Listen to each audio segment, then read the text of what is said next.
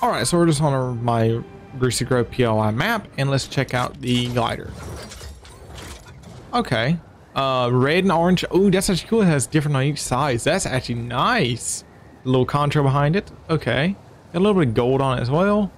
All right, what's that under? Same thing. Okay, I like it. Pretty cool looking. I wish the bat bling was kind of reactive, but it's just a bat bling, of course. Let's do the spray and emoticon. Here's the nice shot emoticon. Fairly cool. Just like a little emoticon. And then where is the golden gold? There it is.